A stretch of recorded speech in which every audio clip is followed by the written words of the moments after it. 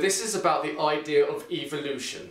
And evolution is simply the idea that species do not stay the same, but over a long period of time may change, may evolve from one species to another.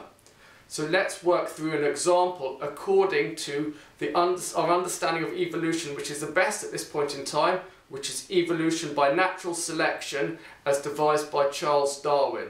And it goes something like this. Imagine we've got species X here, and over a long time they evolved to species Y. So let's think about it in terms of the steps. Step number 1, species X, not all the same. There's variation within species X. All the individuals are different. That's point 1. Point 2, those individuals are competing for limited resources. That could be food, that could be water, that could be a mate, that could be light if I'm a plant. They compete for limited resources.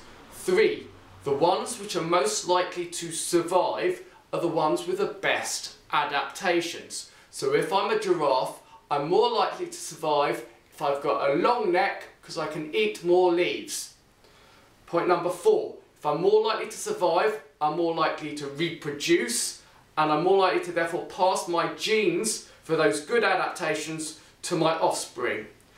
Now let's remember about evolution. It's a gradual change which happens over a long period of time. It happens over many, many, many generations. Now that's a key idea which underpins evolution by natural selection.